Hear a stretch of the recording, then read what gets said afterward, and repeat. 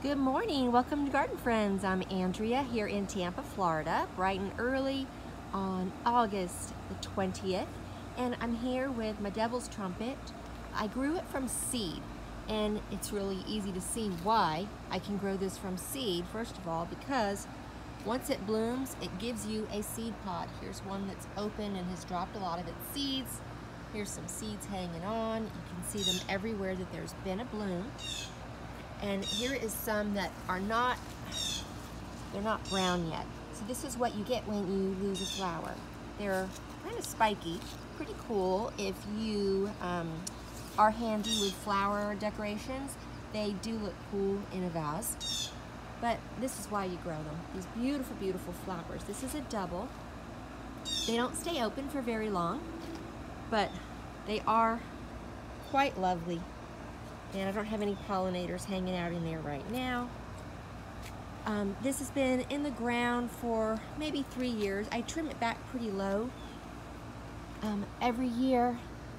And I don't know if you can tell where I trim it back. You've got some kind of woody stems, and then the new purple stems are from this season.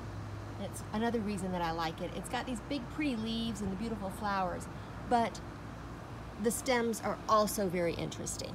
They have a nice purple and green color to them.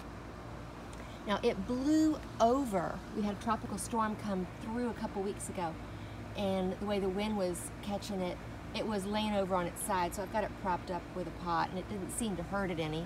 I gave it a little bit of fresh soil to encourage those roots to stay put.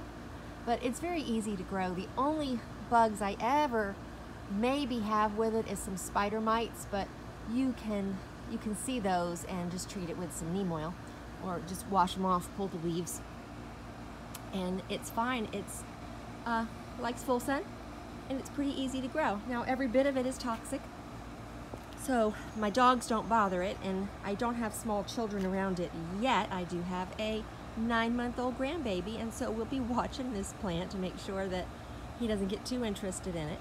But it's a lovely addition to your garden, especially here in Florida. We can grow it year-round. It's not going to bloom for you quite year-round, but it is very lovely. So that is my Devil's Trumpet. I hope you like it. If you have any comments about it, give me a shout. Hit that little like button, subscribe. It's always nice to hear from new friends. And you have a great day.